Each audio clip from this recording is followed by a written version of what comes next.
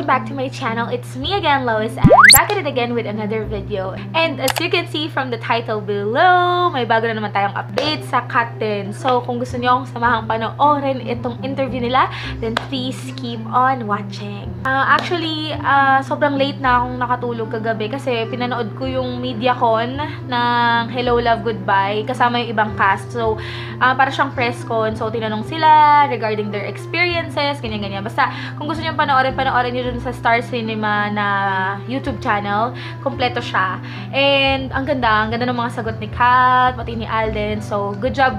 And sobrang excited na ako sa darating na July 31 para panoorin talaga yung pelikula. Anyways, I'm actually working on something, pero biglang nag-pop up tapos may bagong upload yung pinanonooran ko ng Kat din na parang updates. Wait lang, wait. You guys ready? Yes. Sorry. Guys, sorry. Ano lang nandito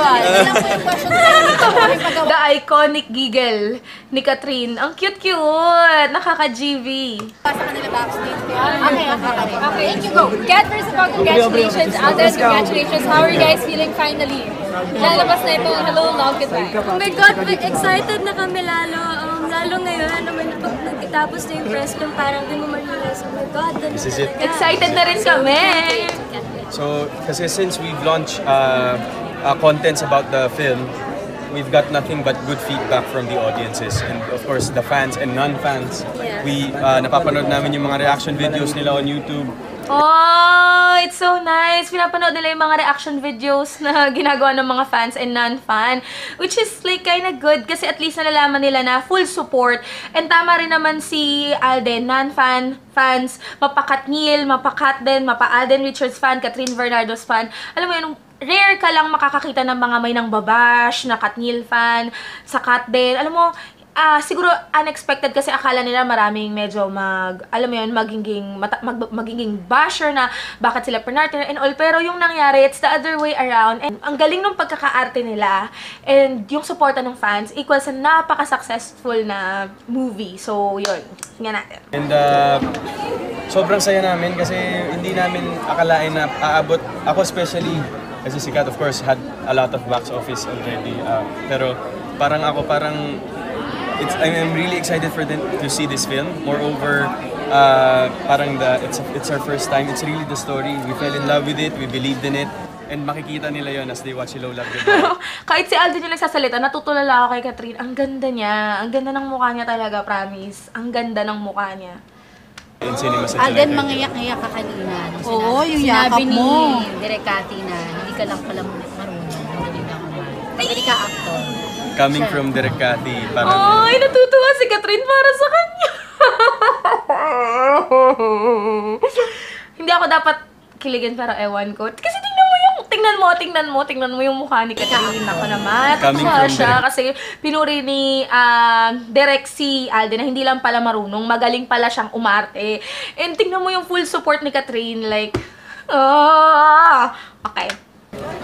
Kung si Direk Cathy magsabi nun, parang talagang sobra akong na-move, na-touch na parang hindi ko akalain na Totoo yun. Pag si Direk Cathy ang nagsabi sa'yo na magaling kang umarte, totoo yun. At dapat kang sobrang matuwa. Kasi ibig sabihin, legit ka na actress or actor. So, nagpapasalamat ako siyempre kay Kat for accepting me and for Direk Cathy and for Star Cinema for considering me to do this film. And Don't consider choosing you. Choosing. Thank you, Kat. So, maraming salamat po. I'm very happy. Ano mo miss niyo sa isa't isa after all this is Narinig niyo ba yun? Ay, i-replay natin yun ha. Pakinggan niyo, sabi niya, not considering choosing you. You're the only option. Oh my God. Narinig niyo ba? I-replay natin ha. Sige. Don't consider choosing you. Choosing. Thank you, Kat.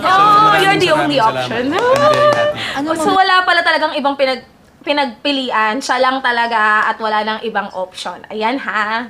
Kat din for real na talaga. I hope magkaroon pa sila ng maraming projects and hopefully movie again kung maging successful. I think maging successful to. Ngayon pa lang, ang dami ng, di ba? Ang dami ng excited sa July 31. So, I think this won't be the last na mag-work sila together. So, I guess marami pa tayong aabangan. promo and everything is over, ano mamimiss nyo sa friendship na nabuo nyo during the shoot? Ayan, daw yung mamimiss? Ano daw yung mamimiss? Mabis ko yung nabuong friendship dito. Kasi sabi nga niya kanina, napaka-genuine ng lahat ng nangyari dito. Wala kaming pinilit and all. Like sila ni Ga, kapuso sila, si Ate Ga. Genuine, sobrang totoo. Pero hindi ko in-expect na magto-drive lahat. Alam mo yun, yung ganito kagulo. So happy ako kasi sa mga promos, makakasama ko pa sila. But after that, sana hindi doon again. Alam mo yun. Meron pa rin after. Yeah, Friendship will continue. may nabuong friendship. And we're very happy na ganun yung naging outcome. Hindi namin expect. Yes po. Alden, ikaw, ano mamimiss mo kay Kat sa ABS-CBN? Sa naging bago mo sa kapamilya mo na katrabaho? Siyempre po, sa ngayon, sobrang miss na miss ko na po yung mga times namin sa Hong Kong. Kasi parang doon talagang wala hindi ABS-CBN, hindi GMA. It's family. Pamilya. Parang yun yung nabuo.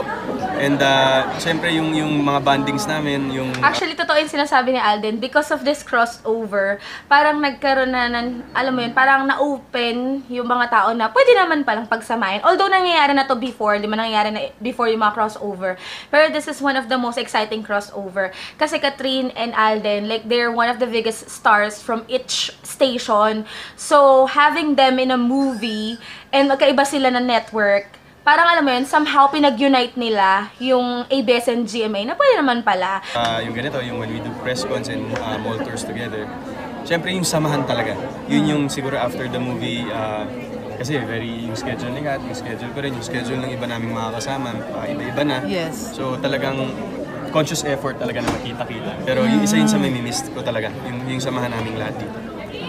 In the future, willing ka pa rin to work? Meron na bang offers kagad? Kasi after ng magandang papuri sa'yo ni Direk Kathy. Sana po. Ayan, ito yung sinasabi natin. Kung meron man pong offer, hindi ko po tatanggihan yan. At syempre po, Tingnan nyo guys yung excitement ni Kathryn para kay Alden. Yung ngiti niya parang ang legit.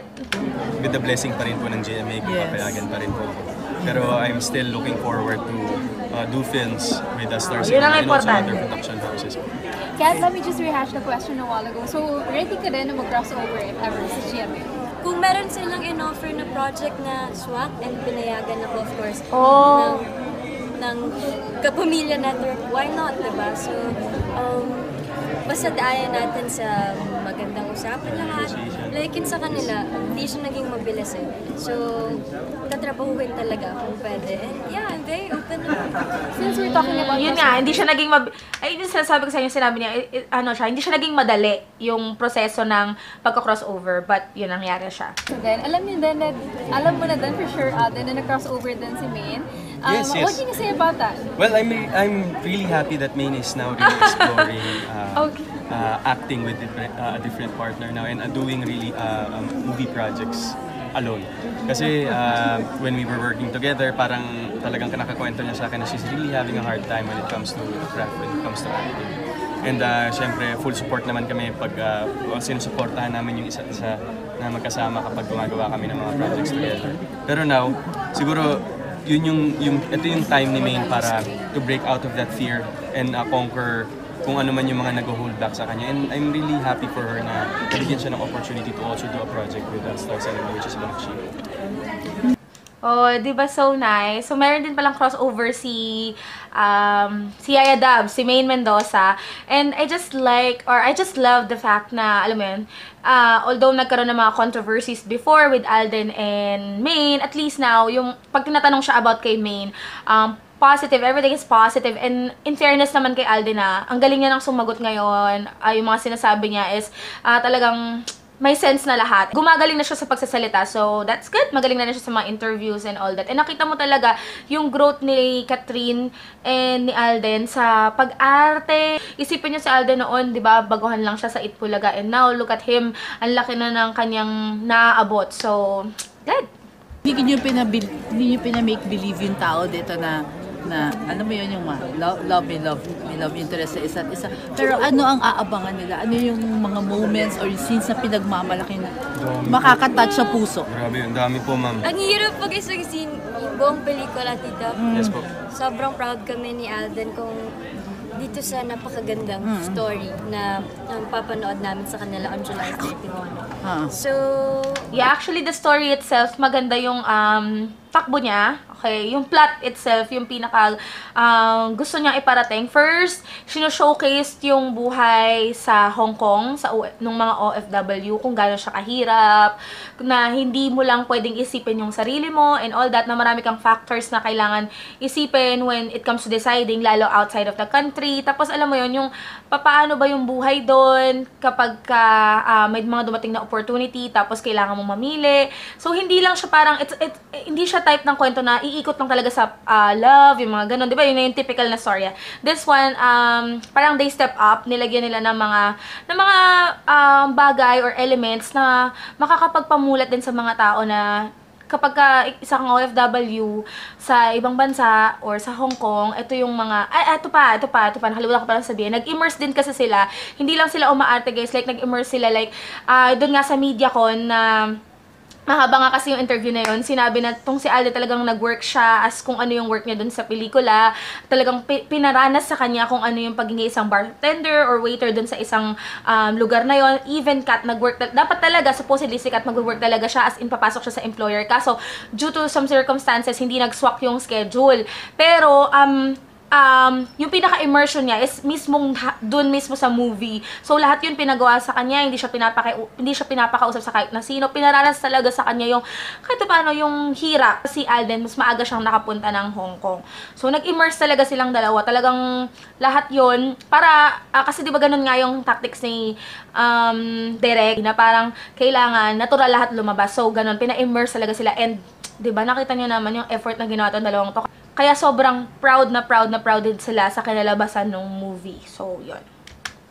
Wala, hirap ko pumili. Halos marami po eksena. Okay. Thank you po. Thank you. Mama.